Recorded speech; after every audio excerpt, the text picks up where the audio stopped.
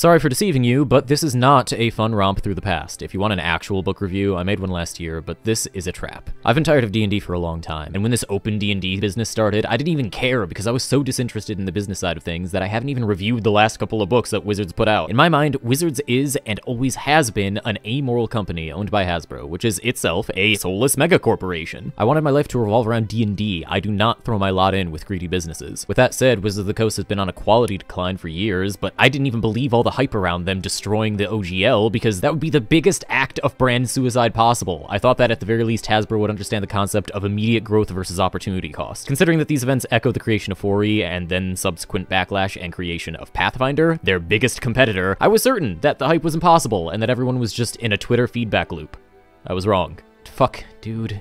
D&D's over. Glad we pirated anyway. I honestly don't have much to say that plenty of people won't have already said in videos way better than mine, except that it was fun while it lasted. I'm prioritizing whatever the hell I want now. My next video is going to be about some LARP that I went to, and it's half an hour long. If you want to watch it, cool. If not, I'm doing other stuff too. But while I was totally fine about making the occasional D&D video in the past, even though it benefits Hasbro, I really have no interest in making 5e content anymore, for obvious reasons. My new series, How It Feels to Play, is staying up. D&D doesn't own the rights to fantasy class names, and if you play Pathfinder, you can enjoy them just as much as anyone. I'm having so much fun with them that even if Hasbro didn't take its brand, I would still be making them so that any random person could just enjoy it without reading massive tomes of 5e. But yeah, all this to say that Wizards of the Coast is making a huge mistake. If they focused on quality control over brand recognition, they wouldn't have needed to pull the rug out from under every third-party company that was embarrassingly better than them. Fuck. The best official book in 5 years that they made was Tales from the Radiant Citadel, and that was just them hiring a dozen third-party writers to make stories better than they could. You know what? There, that's your book review. Tales of the Radiant Citadel gets a 5 out of 10 because it's better than half of every Wizards release. I want to take the last minute of this video to shout out every other TTRPG that I've played and enjoy. Pathfinder, obviously. It's the easiest one to jump into if you like D&D. 4 out of 10. Star Wars Saga Edition. It plays like old school D&D, but with the entire Star Wars Legends era. Yes, it's still Wizards of the Coast, but